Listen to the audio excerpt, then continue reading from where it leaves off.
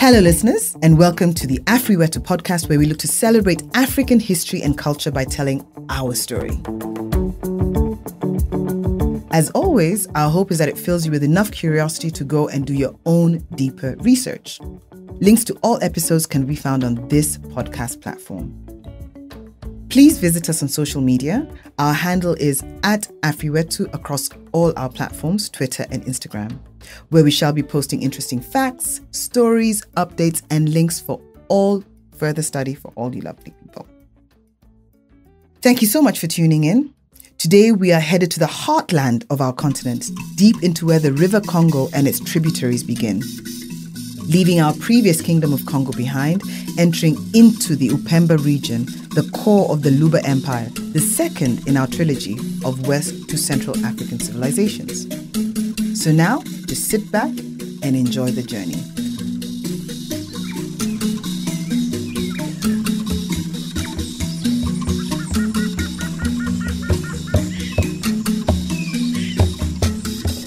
So in terms of the modern location, the heartland of the LUBA Empire was in what is today's modern-day DRC, the Upemba grasslands. And today you can actually go to see the Upemba National Park, which is in Katanga, which is about 400 kilometers from Lubumbashi. The empire's influence and sovereignty was felt from the east, Lake Tanganyika, to the west, the borders of present-day northern Angola. So now we have the image in our minds. Let's take a quick peek in the 5th century AD and note the collection of communities inhabiting this central region.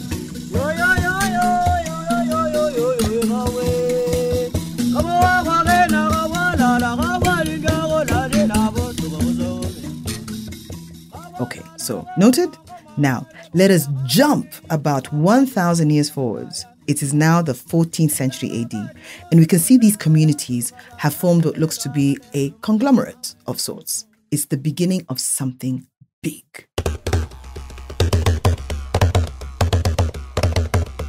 So this conglomerate has been referred to as a commonwealth, a civilization, a kingdom, and even an empire. And if you remember the second AfriWetu episode titled Setting the Scene, Back to Basics, we covered the last three terminologies. In fact, this is considered an empire by historians, so we shall continue to use that term.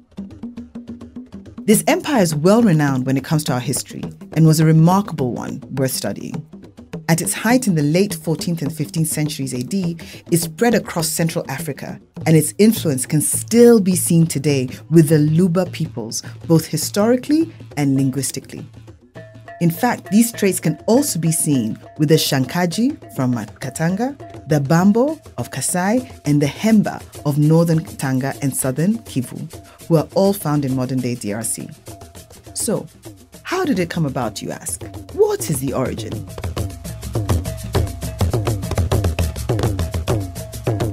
The tales of the founding fathers are a mix of fact and fable, but then again, aren't almost all. For the purposes of this particular episode, we'll stick to the facts. The founding father of the LUBA Empire was Nkongolo Mwamba, a Songhai from the north of Upemba. He was considered an evil man, a drunkard, and selfish in his ways with a low moral character. He was a cruel ruler and was also known as the Muntu wa Malwa, basically one sent to terrorize. Or his other term was also the Red King, because of his red skin, which is also the color of blood.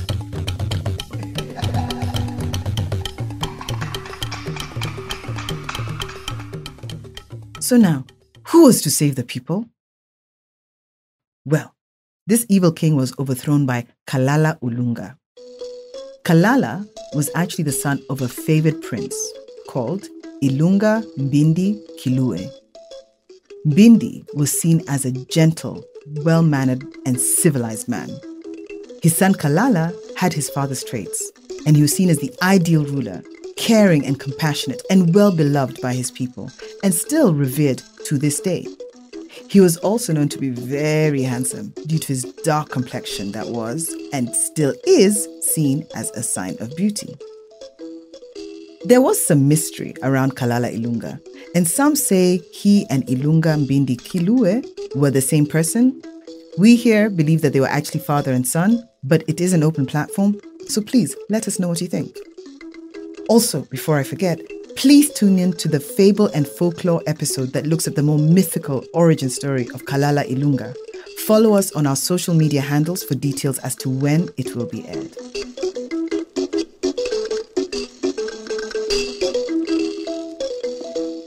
All right, so back to the empire. It mushroomed quite rapidly, and much can be attributed to its politically strategic alliances and economic savvy, on top of its military conquests. This expansion started in the late 15th century, AD 1500, with Upemba at the heart of it, stretching from Lake Tanganyika and Lake Mweru in the east, all the way across to Lake Lubilash. All these areas were considered subordinates to the empire, and at its peak, it had no less than 1 million people paying tribute. The expansion of the empire has been attributed in part to 3 notable rulers: Ilungu Sungu, who reigned from AD 1780 to AD 1810, Kumwimbe Ngombe, who ruled till AD 1840, and then Ilunga Kabale, who was at the helm circa 1870. Now, seeing as we've already started talking about rulers, let's just actually look at how they ruled and what the governance system of the Lumba was.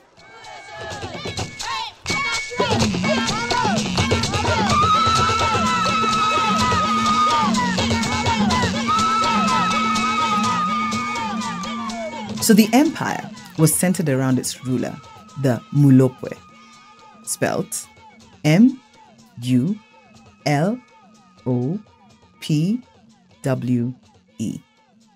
who claimed to be descendants of Kalala Ilunga with a sacred right to the throne.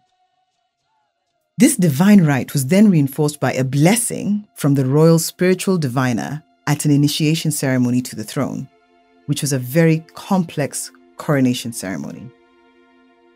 It was at this ceremony that it was stressed that the weight of the people's well-being was upon the Muloba's shoulders. You must be a just and moral ruler, Muloba. You must show compassion to your people. You must rule with a strong hand and make sure that the rivalries in the elite never spill into our people, causing any civil strife. It is your sacred duty to protect us from outsiders who want to raid and overpower our lands. In the same way, you're also tasked with expanding this great empire. The ways are at your disposal. When others hear of us, let them shudder and exclaim, "The empire is coming!" But remember, you cannot just do as you please, Muloba. We are a proud people. And there are those who have the power to remove you, should you not honor your role. So Muloba, the welfare of the people is upon you. You have to govern according to the will of the ancestors and obey the constitutional powers, because if you do not, well, you have seen what has happened before. Don't let that be your fate.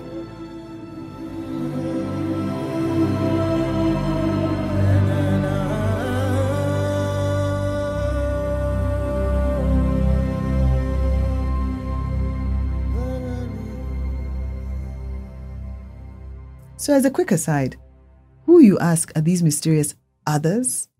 So, there was a society, secret in its membership, called the Bambudye, spelt B-A-M-B-U-D-Y-E.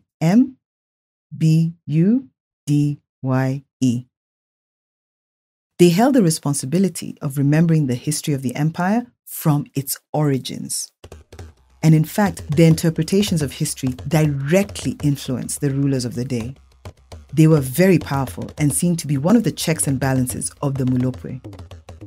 They even had the right to execute the Muloba if they were deemed to have excessively abused their powers.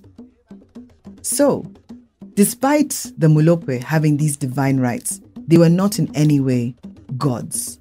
And actually, strangely enough, only at their death did they attain divine status. Even their hometowns became shrines, and their legacies to be remembered by the Mbudye society.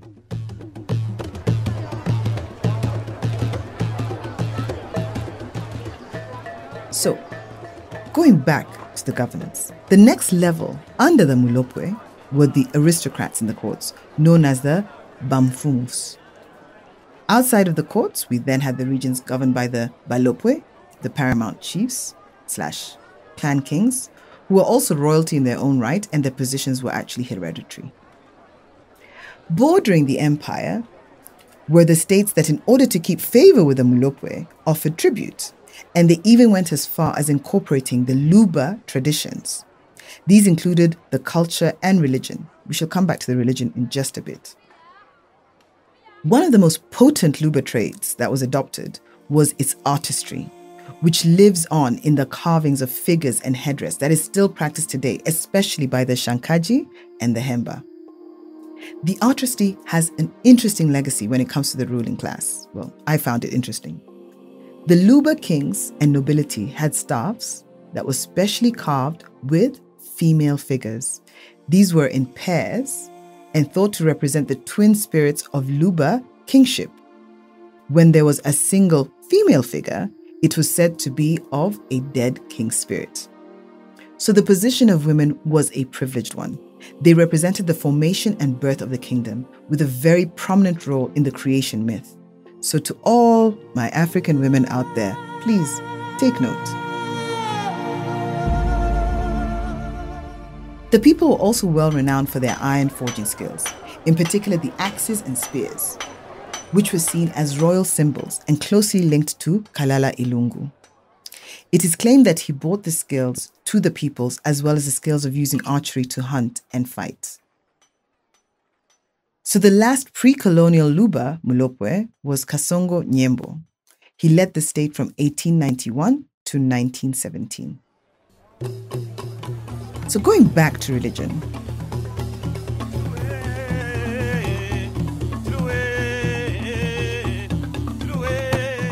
the role of the LUBA religion is central to understanding their genuine belief in the need for good governance and values. And this is because it was rooted in their spiritual values.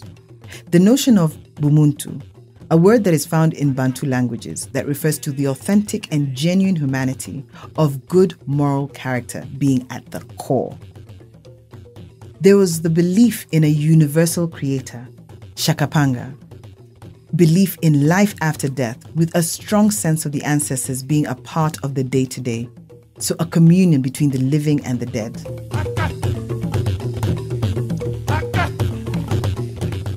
They used to hold ceremonies to invite the dead from the supernatural world into the village, as well as paying homage and tribute to the ancestors, called the Banakombo, and the spirits, called the Mikishi. On earth, the spiritual representatives were the Kitobo, were the priests, the Nganga were the healers, and because for every good there is an evil, the Mwinfintishi, enemy of the ancestors. I'll spell it for you because I'm sure some of you know how to pronounce this better. It's MFWINTSHI.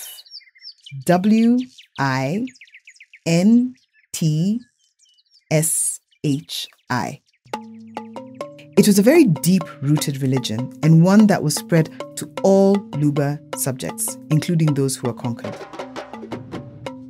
So now, we have looked at the origins, the expansion, the religion, and the governance. So now let's go to the economy.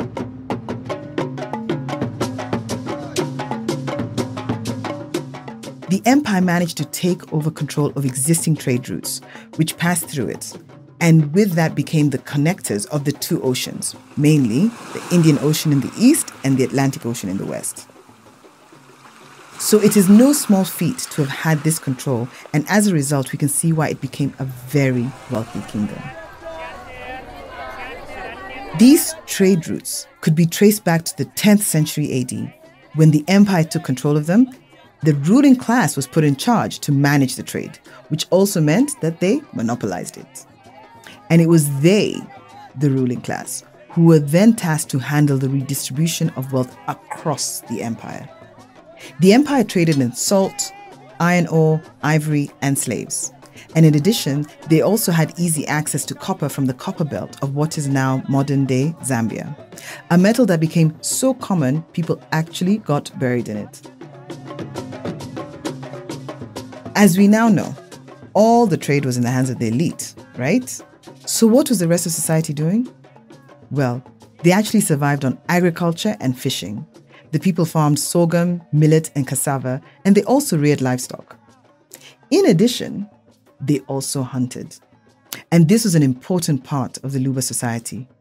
Mbindi Kilwe, the father of Kalala Ilunga, was, after all, said to be a great hunter, as was his son, according to some versions of the original story.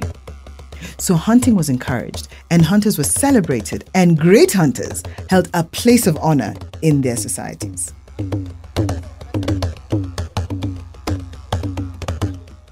So what happened?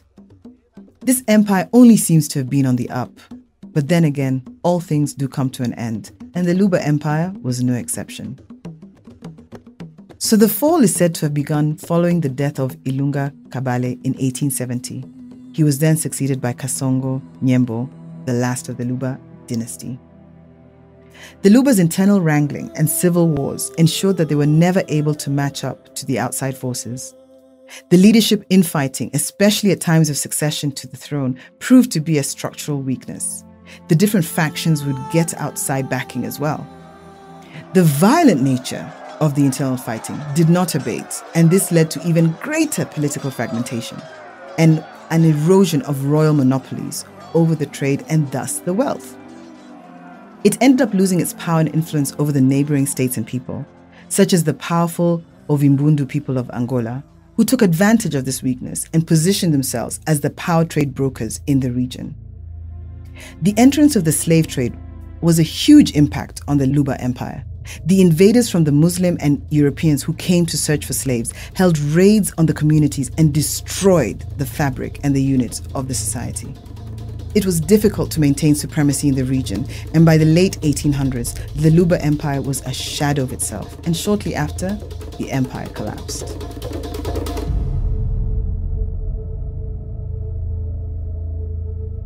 In doing the research for this empire, many things came up that were fascinating, which could not all be covered here. So for now, with the LUBA, there were a few things that stood out that for Here's AfriWetu, I just wanted to share. First, women really do rock. The role of women in representing kings, and we see this through the fact that the female form was one of such prestige that it was carved into figures, and these were regarded as royal symbols, proving that they held a prominent role in LUBA's political history. Secondly, the role that the religion had, the importance of the principles of moral character that was the foundation of their system of statecraft, to the extent where the Muloba was still kept in check by a society whose members were there to ensure that there was no excessive abuse of power and that he could be executed if this happened. Lastly, their model of governance was adopted throughout the region, that is modern-day northern Angola and Zambia and southern DRC. One of the most important polities that also adopted the system, as well as the culture, was the LUNDA Empire to the south, which we shall be looking at in a future AfriWetu episode. So on that note, I do hope that this episode has gotten you listeners curious enough to dig further. There are so many layers of history, and the need to revisit and go deeper into the civilizations must really be quite obvious by now. And as usual, links shall be added to our social media pages. Here ends our journey to the LUBA Empire. I do hope that you enjoyed today's show. Thank you for listening, and until next time, Mubarikiwe. So I'd like to give a shout out and a huge thank you to my dream team. For one, Mwendwa Mbugua for the direction and for all the support she's given me for AfriWetu. And then I'd also like to say a huge thank you to Big City Studios for editing, mixing, sourcing the music, the sound effects, basically all things production in relation to AfriWetu, because it really does make a difference and brings these stories to life. Thank you. Kariyo mana mambranga dwetu. Awenda yo. Mundu kwa kiranya